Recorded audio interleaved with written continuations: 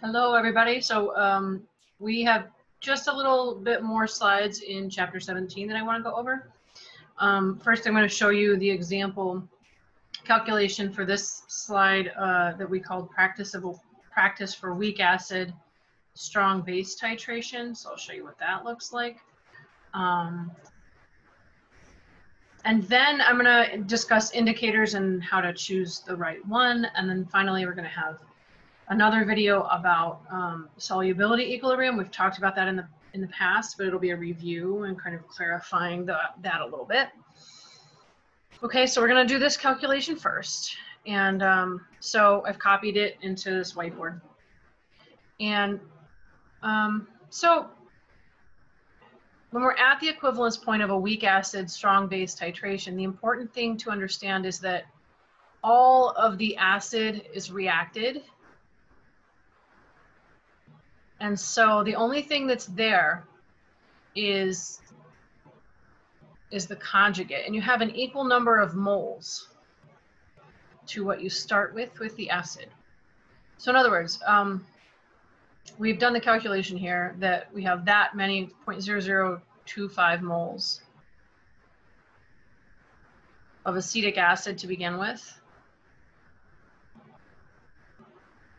If you're at the equivalence point, all of that is gone, and now you have that many moles of acetate, the conjugate.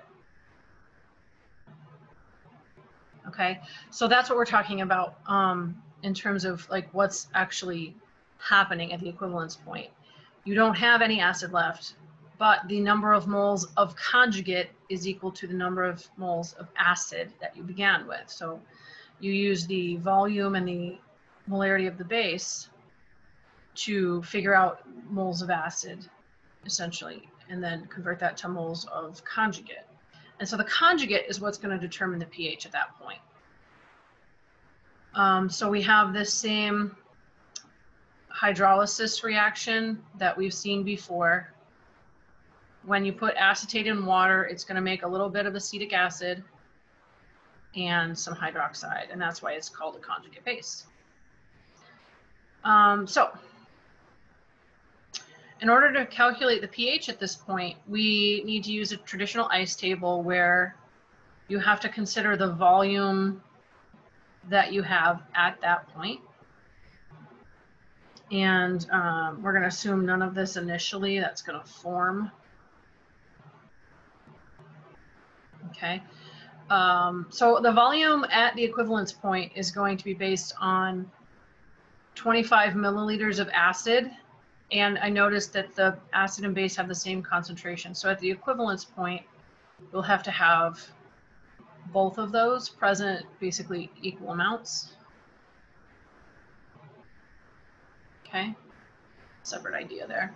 And of course, we want to convert that to liters in order to get a molarity. So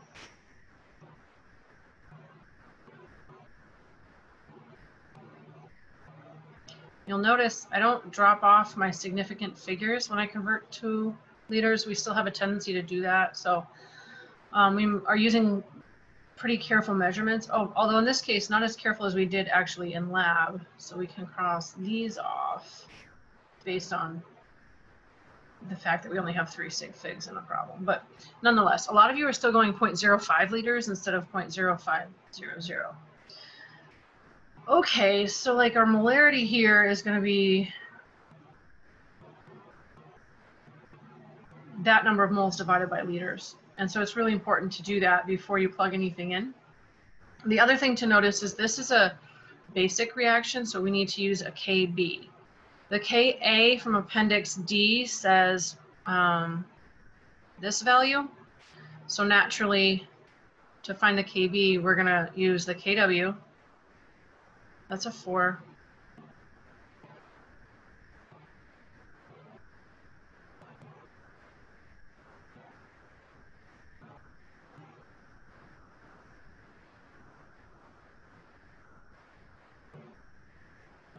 There we go. So it's 1 times 10 to the negative 14 divided by the Ka from the text.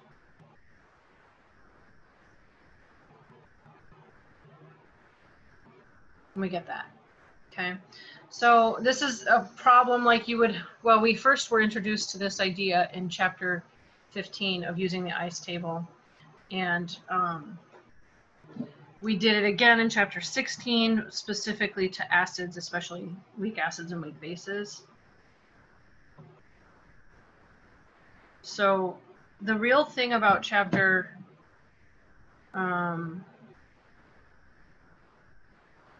the real issue about chapter 17 is knowing when to apply each strategy. They're not new strategies. It's just being able to identify what part of the equilibrium knowledge applies in different parts of the titration curve.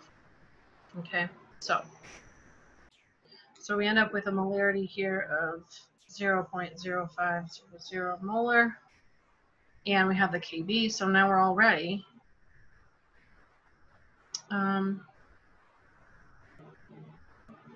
The KB is going to be equal to the products over the reactants.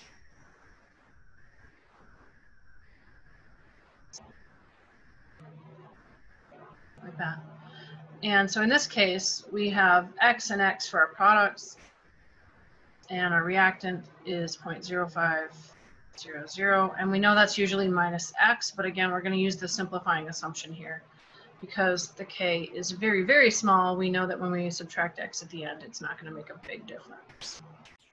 So for our X value here, I'm skipping some math, but I hope at this point that you are okay with that. You've mastered some of this stuff.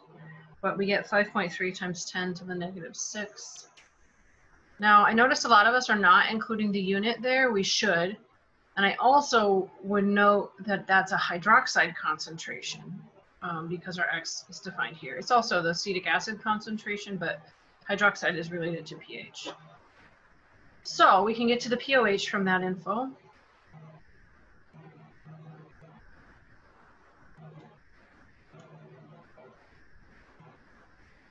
So we get 5.28.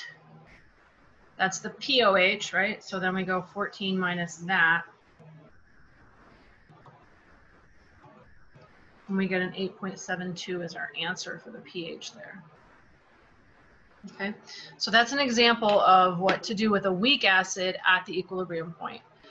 The other kind of characteristics we've already looked at. So like if you're at the beginning of a titration with a weak acid, that's a standard ICE table problem. If you're in the buffer zone, that's a Henderson-Hasselbalch problem. If you're at the equivalence point, here you go. And then of course, I guess the one thing we didn't do is at past the end point. So when you have excess base. So that one is actually even easier. So let me just show you what it looked like. So like, let's pretend for this exact same titration, if I have added 27 milliliters of the base, what would it do then? So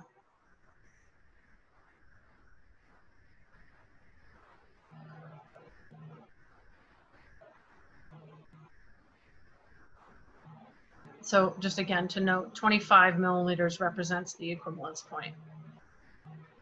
Okay, so, oh, and it's 0.100 molar. Oh, I think just that actually. So here we are with that data. To figure out how many moles of extra base we have, we're just going to do your standard stoichiometry calculation. This should be review from chapter 4.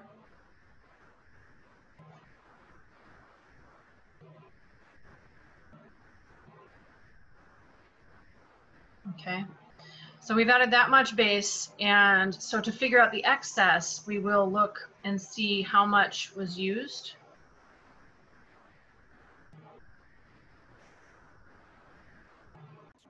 Oh, whoops, I missed a 0. Hang on, so that's 0.0027 moles. Okay, so we go back and we look and see how much acid did we figure out we had in the beginning. So that's 0.0025 moles. And so essentially, we're going to subtract those two numbers. So if we've added that many moles of base, this is a 1-to-1 reaction, so we can just subtract the moles of acid. So in other words, how much of this base reacted.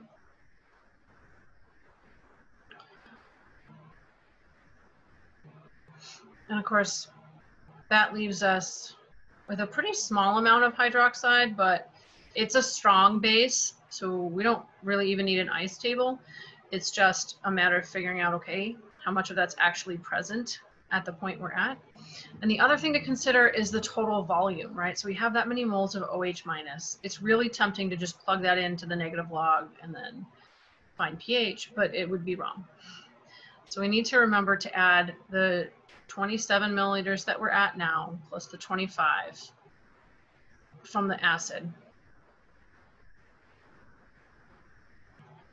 Okay, and so then of course we'll also convert that into liters.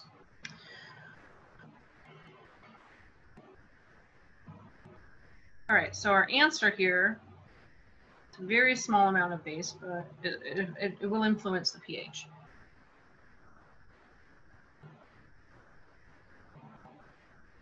Okay, so now I'm ready to do the negative log of that number to get the pOH.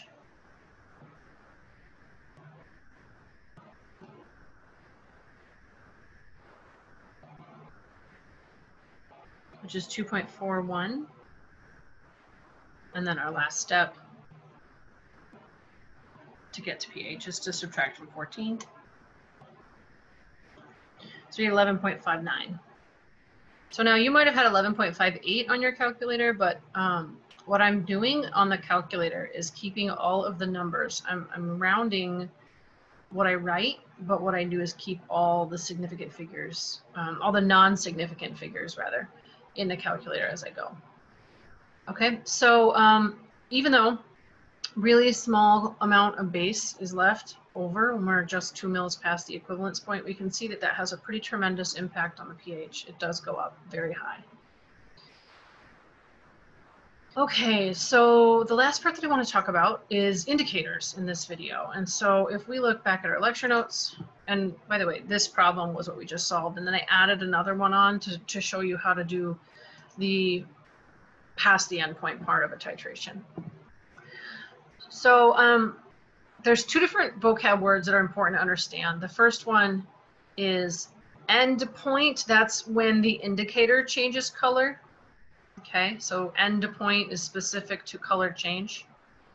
And the equivalence point is actually where all of the acid or base that you start with is gone, it's reacted. Okay, so also where the steepest part of this curve occurs, both of those two things. So in order to capture the color change near the equivalence point, you have to kind of know where that pH change is going to happen. So you can calculate it like we just did for the acetic acid and sodium hydroxide. And then you want to look in a textbook, in a reference manual, to find out what indicator would work the best. So here we have two choices, phenolphthalein, and it says that the pH change from colorless to pink happens around 9. And we also have methyl red. They're different, not the same. We have a methyl red where at close to neutral it's yellow, and then around pH of 5 it turns to orange. So if we had equivalence points that were in these regions, it would make sense to choose one of these indicators. If we're doing a strong base titrated with a strong acid, the pH at the equivalence point will be 7, in which case like neither one of these indicators would be ideal. Okay, so that's the difference between an endpoint, which is where the indicator changes color, and the equivalence point, which is when all of the moles have reacted.